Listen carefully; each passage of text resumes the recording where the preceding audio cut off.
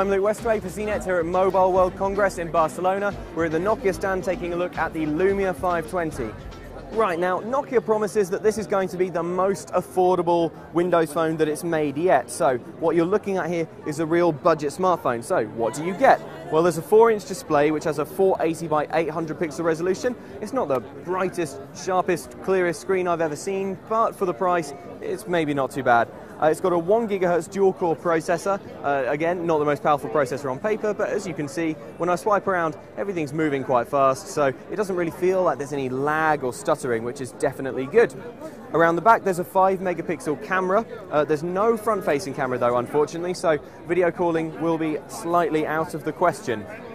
This phone costs only €139, which means it's a very cheap way of getting hold of a smartphone. So I think what Nokia is hoping is that if you're new to the world of smartphones, this could be your first one, or that if you're looking for perhaps a cheap second phone even, then you might want to give the Windows Phone interface a try. Obviously, when you're spending lots more cash, you want to go with something that's better known for having loads and loads of apps. But when you're not spending very much cash, I think this could be quite a compelling option.